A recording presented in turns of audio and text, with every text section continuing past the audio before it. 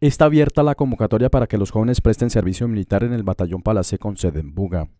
Básicamente se tiene que ser mayor de edad, desde los 18 a los 24 años, no tener hijos, no ser casado, no tener incapacidades o inhabilidades de ley.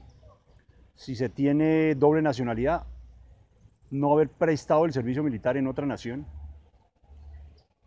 no ser víctima del conflicto acorde a los parámetros de la ley 1448. Quienes estén interesados en formar parte del Ejército Nacional pueden acercarse a las oficinas de esta guarnición militar.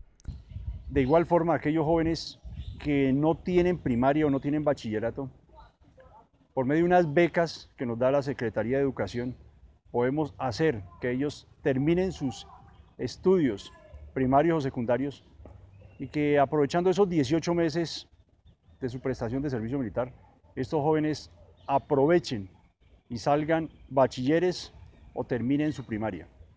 Invitarlos a que presten su servicio militar en el Batallón de Artillería número 3, Batalla de Palacé, para que ayuden a impactar en la seguridad del centro del Valle del Cauca. El alto oficial expresó que estas personas serían entrenadas para fortalecer la seguridad de los municipios que conforman el batallón Palacé. Representa una noble causa, una noble institución, que también puede verse desde el punto de vista del inicio de un nuevo marco de vida.